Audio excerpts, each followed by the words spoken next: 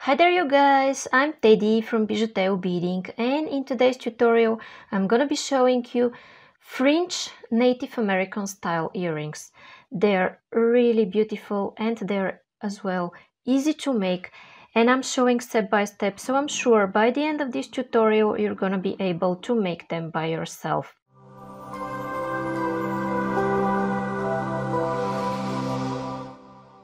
If you want to support me, it's a good idea to subscribe and hit the bell button, and in this way you will be notified when I release absolutely free videos 2 times a week and you will be inspired often. You could also like, share and comment, and you don't know how much of a support this is. And if you make beautiful jewelries following my tutorials, please share them on my Facebook or on my Instagram pages that I posted below this video. I will be so happy to see your creations. Down there in the description you will find the full list of materials, link for PayPal donations to develop this channel, and link to my second channel where I post fast clips of most of my videos, and you will see the whole project in just 2-3 minutes and decide if you feel like making it or not. So if you want, go on my second channel, check it out and subscribe there. Okay, so now I'm going to start with the list of the materials. Okay guys, so what I'm using here for this video are 4 colors of 11/0 Delica beads. These are really beautiful, really even cylindric shape beads. And here I'm using 2 colors of bugle beads. If you don't have bugle beads, you could skip them and use seed beads instead of bugles. Like for example, you could put 4 or 5 red beads here, and this will be like 1 bugle bead. This is in case if you don't have them, and you could use regular round beads and tell me how it works with them if you don't have Delica beads. Okay, here are earring findings. I want to use black color. You could use silver or other color you like, and this is size D thread, which is 0.2 millimeters. This is nylon thread. The brand is Nemo. Here I use size 11 beading needle. You could use size 10 or size 12. This size 11 is a Tulip beading needle that I'll link down there in description, with a starter kit for new beaders that I presented in my previous videos, and you could see the link for it down there. Okay, and you could use regular scissors, but here I use these cutters to cut closer to my work. And what else I'm using is this pattern for brick stitch, and I'll show you in a while how I'm using it. And don't worry, if you're a beginner, I will show everything really slowly and easy, and you will be able to do this. Okay guys, and now I put about half an arm span of thread on my needle, and later I will add more thread to my work. Okay, so now guys, what I want to do is follow this pattern, and if you're not familiar with the brick stitch, don't worry. By the way, you will see this pattern here at this corner. Here the colors are not absolutely the same. I will put black instead of the blue here, and silver here in the center of the flowers, but overall this is the pattern that I'm gonna be following, and you will see the real colors here at the corner. And now I'm going to start my brick stitch by picking up 2 white beads, and I will start from the second row, this one and this one. I will start from here. Okay, so now guys, I have them, and I will slide those down, and here guys I will leave a tail because later I will use this tail to attach my earring finding to my work. Okay, so now what I do is that I stick my needle in my mat, and here I want to make a knot. Okay, and I'm making it by going once and second time through the loop I've made, and I pull, okay, like this, and I want to make one more knot just to be sure that it's all tight and secure. Okay, and pull again. Okay guys, now what I want to do in my next step is make those beads stay next to each other. Okay, That is why I'm going through one of them. Then I'm going through the other one.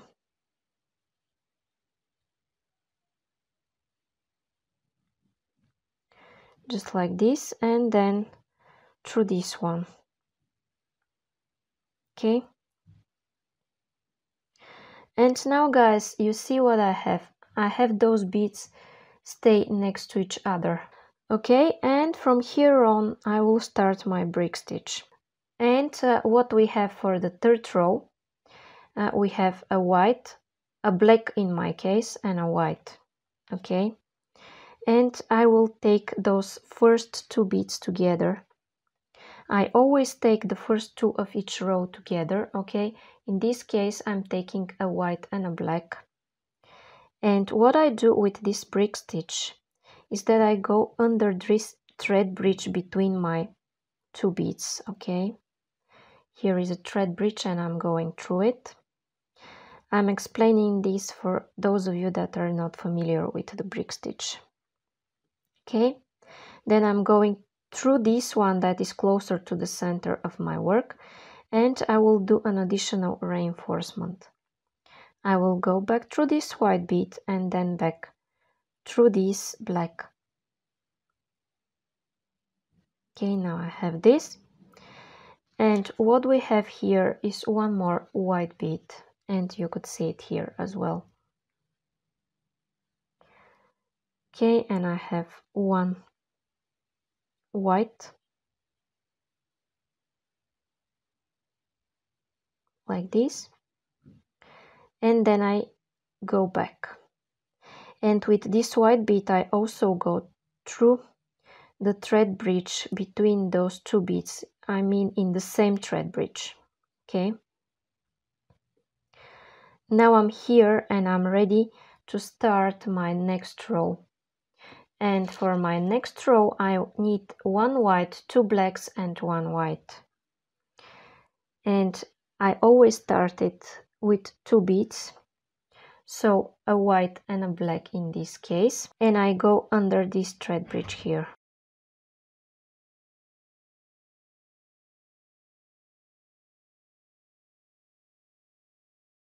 Then what I do is additional reinforcement, and I will do this reinforcement only for the several rows, and then I will stop doing it.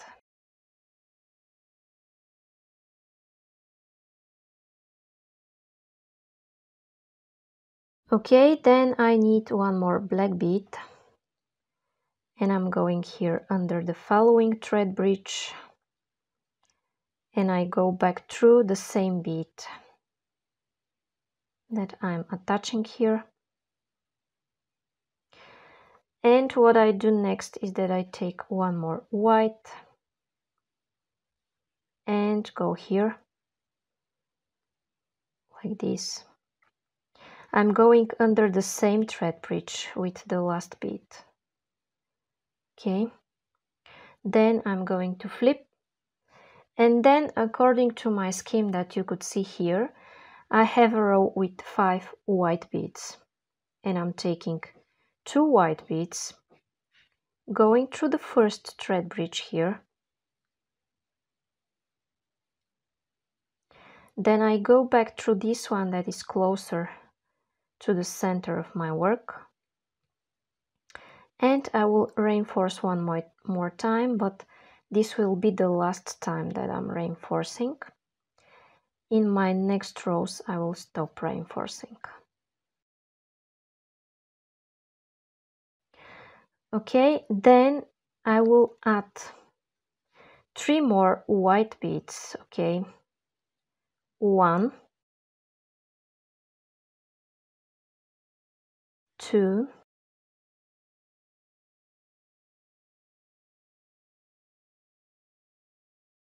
and 3.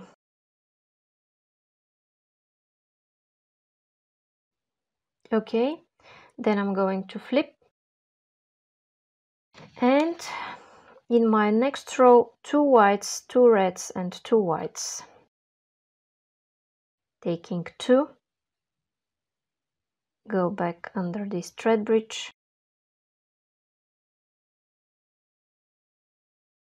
through this one.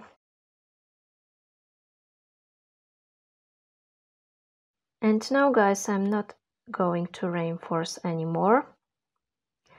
I'm going to continue adding beads according to the pattern that you see at the top corner.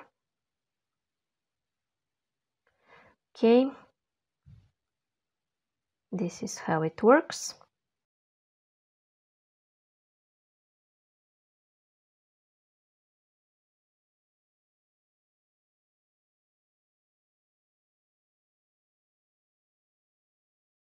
Okay, this row is ready, and as you may notice, I prefer to flip my work after every row because I'm right-handed and it's easier for me to go in this direction.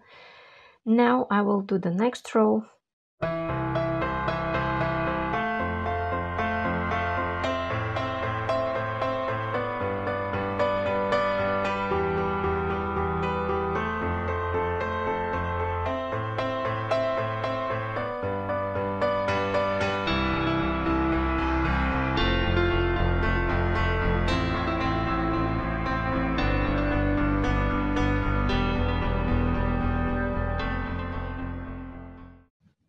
Okay guys, now I flip. And I will show you faster also the next row.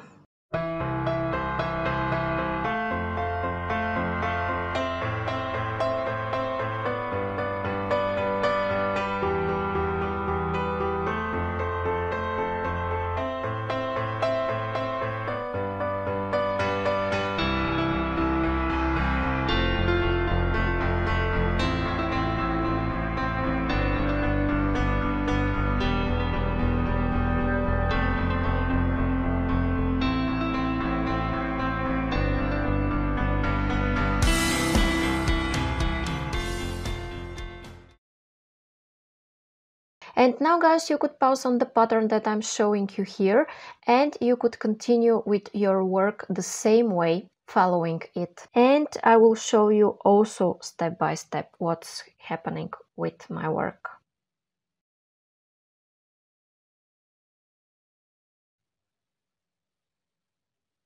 Okay guys, and I'm adding here the last bead. I hope you were able to do this. It's absolutely the same, just follow a pattern. Okay, so now it's time to make the fringe part. Okay, so what I'm going to add here are 8 black beads.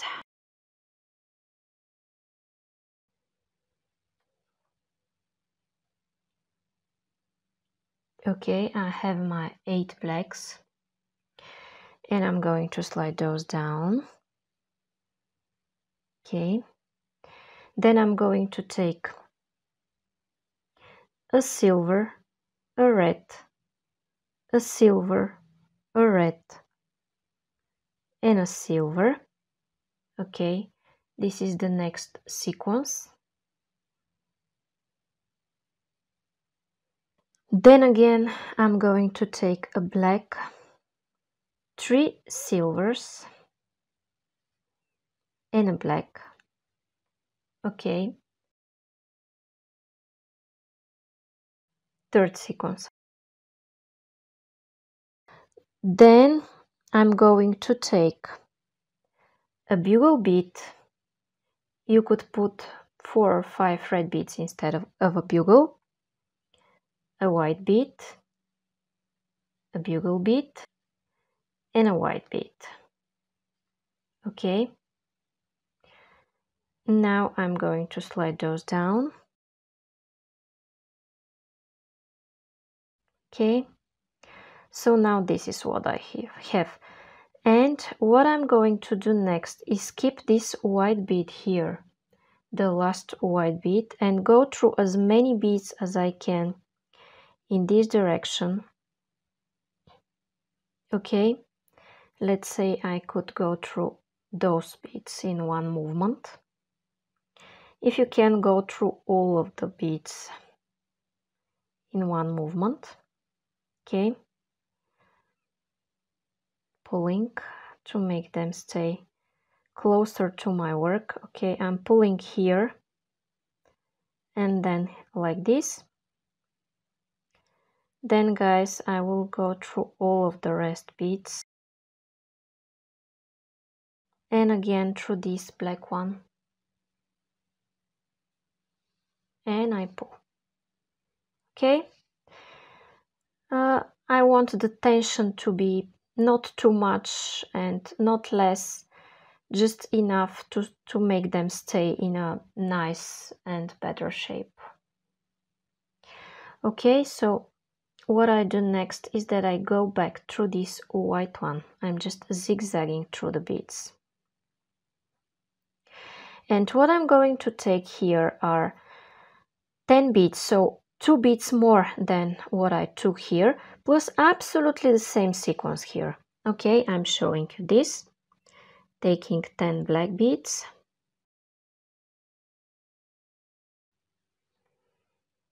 Okay, I have my 10 here.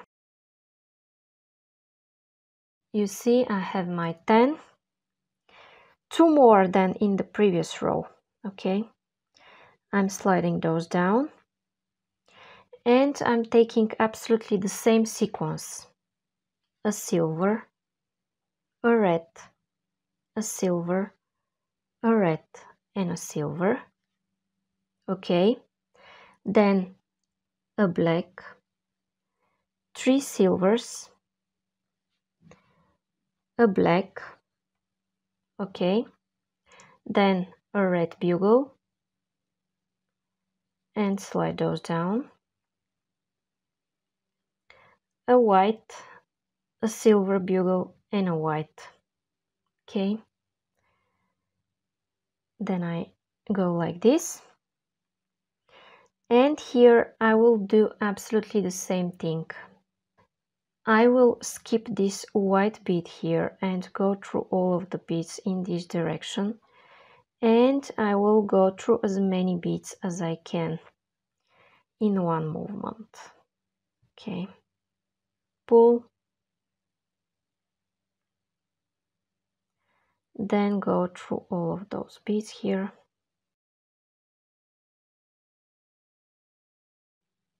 Okay, just like this. Then I will repeat the same thing, and again the black beads will be 12 this time and everything will be the same. Okay, I'll pick it up and I'll be back. Okay guys, and I picked up my next row, and for my next row I have 2 black beads more than in my previous row, so I have 12 beads, then a silver, a red, a silver, a red, a silver, a black, 3 silvers, a black, red bugle, white, silver bugle, white. And what I'm going to do is go back through as many beads as I can in this direction, and be careful not to skip any beads, because you should go back then. Okay, now I'm pulling,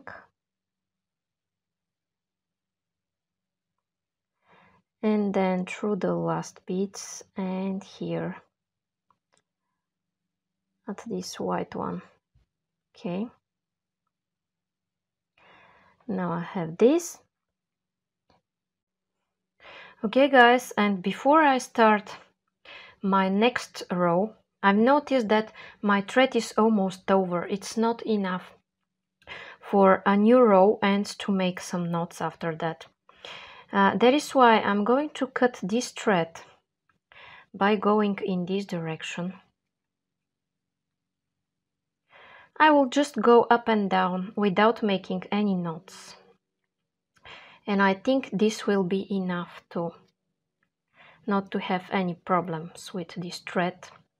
I will just go too many times through those beads. Okay, then I go back.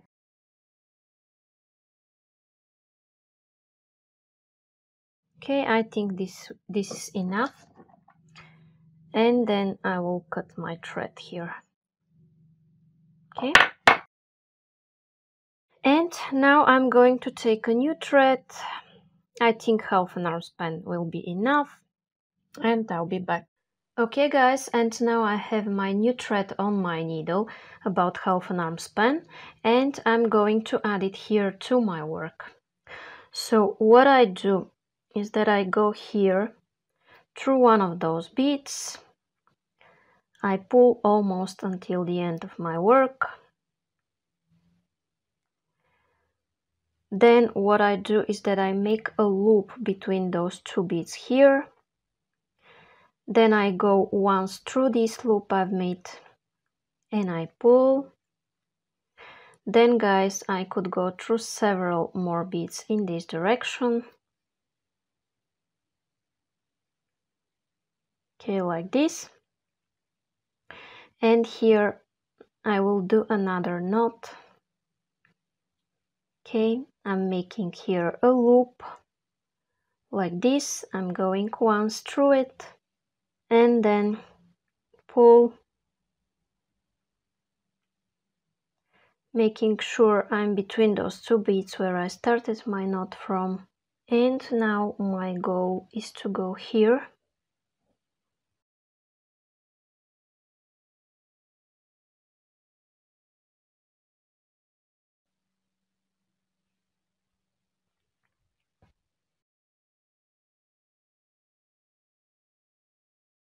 Okay, and exit here through this white bead in this direction. Okay, then I took 12 black beads in my last row. Then I'm going to take 14 black beads, this same sequence. I will attach it and I'll be back to show you the result. Okay guys, and here is the row I have with 14 beads. Then what comes next is the row with 16 beads, and I'll do this and I'll be back. Okay guys, and here is the row where I have 16 beads, and now in my next row I will make 18 black beads and the same sequence, and I'll be back to show you. Okay guys, and this is the row with 18 beads, and until now I have 6 rows, and here I will also have 6 rows until this side of my beadwork, and I will mirror this. I will start with 18, 16, 14, 12, 10 and 8. Okay, I will just show you quick the steps. 18 black beads, 16 black beads, 14 black beads, 12 black beads, 10 black beads. Okay, and here is the last row with 8 black beads and the same sequence of beads in this direction. Okay guys, so now what I want to do is go in this direction, just go through some beads up and down, and I will do this because I want to cut this thread here. Okay, I'm going up and down, and now I will take my cutters and cut it as close as possible to my work. Okay, so now this is what I have. And now I will put my needle from this side and I'll be back to tell you how to attach your earring finding. Okay guys, and now my needle is at this thread, at the tail thread that I left in the beginning. Okay, so now I want to attach my earring finding, and I'm taking one seed bead. Then I take my earring finding and I take another seed bead. Okay, this is what I have on my needle. And then I will go back here through those beads in this direction. And I'm pulling. Now I'm going to reinforce this by going several times around this joint here.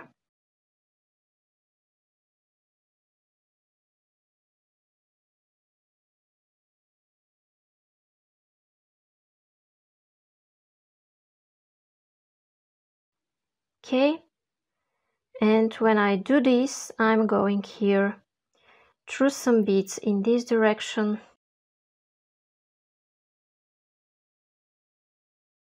just up and down,